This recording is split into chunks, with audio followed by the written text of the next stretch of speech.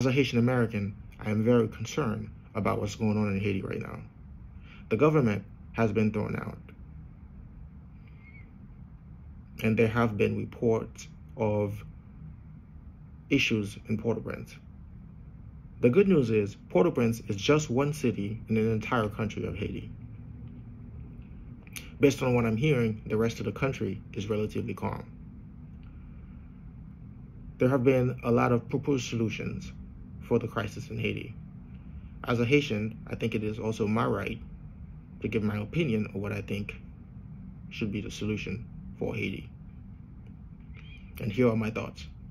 First of all, we have to understand what is a government.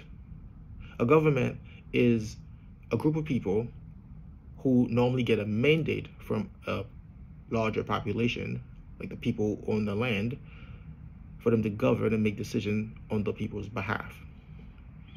In a situation like Haiti, where the government failed, the Constitution failed, there is no clear constitutional way to resolve the crisis in Haiti right now.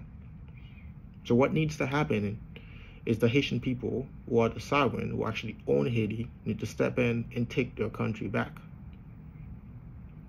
There is 10 departments in Haiti, 42 districts, and about 145 sub-districts.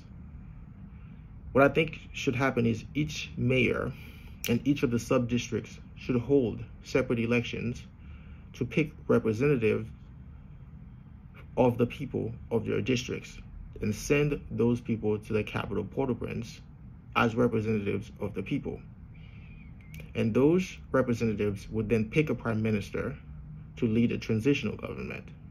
And that prime minister would then hold election quickly to select a new parliament and a new president. And this new parliament and president would be tasked with changing the constitution to solve the issues that created the gridlock in the first place. And they would obviously change the constitution and put it to a vote to the people to get their consent. Then they would be tasked with solving the security crisis, which I think what needs to happen is they need to hire more police and reinforce the military. That's what we do here in America. When we have crisis in a city, we hire more police. We don't go outside and get UN forces. So those people, we need to clean up and do all that stuff in the interest of the Haitian people.